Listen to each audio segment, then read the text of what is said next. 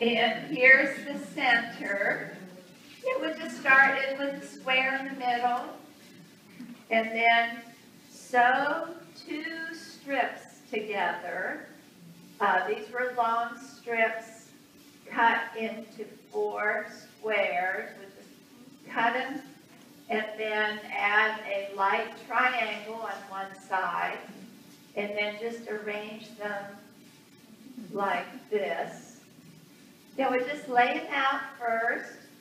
Now, before I sew them together, guess what? I need to make some diamonds. Now, there's no template. There's no Y seams. This is done from strips. And I'll show you. I've got 2 strips.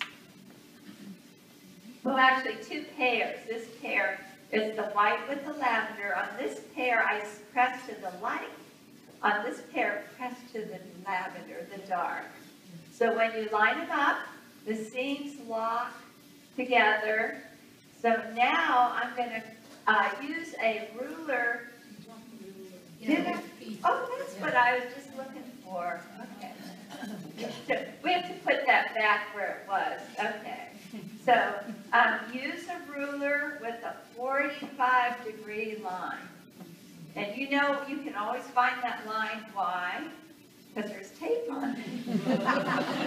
Then you won't cut on the wrong line. And this is that glow line tape. It doesn't leave a residue. So if you just put the tape, then you'll make sure to cut on the right line. Oh, and put it on your gridded cutting board, lining up the bottom edge with the grid line, and then just slide it out to the end and cut off that corner. And then measure in 2 inches. And I put a line on the 2, and then we'll cut a pair of diamonds. And then another pair, another one, you cut 4 pairs of diamonds. And then sew the pair together, and let's open it up. And you can see. And then we'll put a couple of little, sew a couple triangles. And then these will just fit one on each side. Put that right in there. And then we can sew it all together. So that's turkey and the straw.